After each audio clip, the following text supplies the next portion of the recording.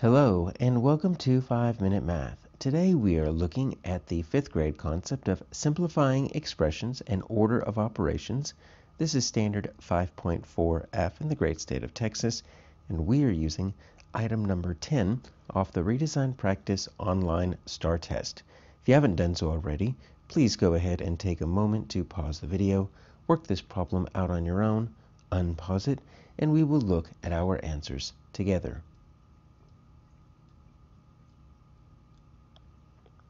So we have an expression.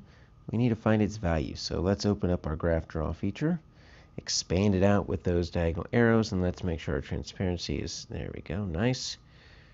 All right, so we are going to use the draw feature here so we can kind of write all over this problem. This is an expression because we do not have an equal sign. When we have two expressions joined by an equal sign, we call that an equation. But an expression is simply a whole bunch of numbers with some operations, no equal signs. So how do we simplify this? Well, most of us are thinking order of operations. So please excuse my dear Aunt Sally is how I was taught. Most of us were taught that. What does that mean? Well, there's 4 different levels of the order of operations. So first, we always deal with the parentheses.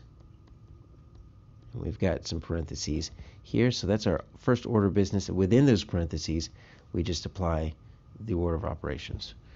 The second level we don't really use in 5th grade, but it's good to know that it's there. You'll use that in 6th grade and above, exponent. Now, the third level is actually these two right here, multiplication and division. The reason they are together is because they are inverse operations, right? Whenever you're writing fact families, you always write 2 multiplication, 2 division sentences. So they're like peanut butter and jelly. And there we go. Addition, subtraction, same thing. They are inverse operations. When you're writing fact families, you're always writing 2 addition, 2 subtraction. You can use one to find the other. So that's why you can use them interchangeably. So if I see division before multiplication, I'm going to do that. If I see subtraction before addition, I'm going to do that going left to right. So let's deal with this. What do we have? We're going to take care of this divided by 2 at the very end because the parentheses happen first. So I'm going to rewrite it over here. It's going to be 8 times 4 plus 2 divided by 2. Parentheses first. So within this parentheses, I'm going to apply my order of operations. Sometimes we will get 2 layers of parentheses, right? So you might see like brackets and then parentheses inside that. The brackets always go on the outside. We don't see that here. So we don't see parentheses inside the parentheses. We don't see exponents. I do see multiplication. There's no division in there, so I'm going to do that multiplication first. So first we're going to do 8 times 4. So I'm going to write it down. We're going to do one step at a time. And I'm just going to multiply 8 times 4, which is 32. But everything else stays the same. Plus 2, and then divided by 2. Now, I'm still within the parentheses. There's only one operation left. It's the 32 plus 2.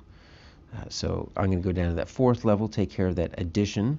So 32 plus 2 is going to be, and I'll kind of rewrite it right here, 34. And then I've got the 34 divided by 2. Now I can, there's nothing inside the parentheses besides 34. So now we can finally kind of drop the parentheses. And we're going to get rid of that divided by 2 finally. So what is 34 divided by 2? Well, if we don't know, we can do a little long division here.